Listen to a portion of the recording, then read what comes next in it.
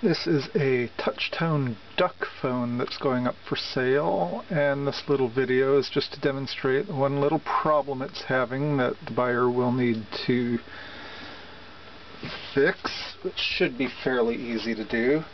Problem is the handset does not automatically come off the hook when you pick it up. I suspect it's a bad spring.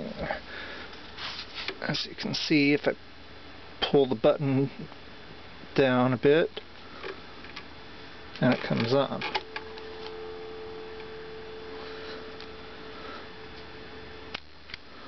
However, when I push it to hang-up position and then let go of it, it doesn't automatically come back.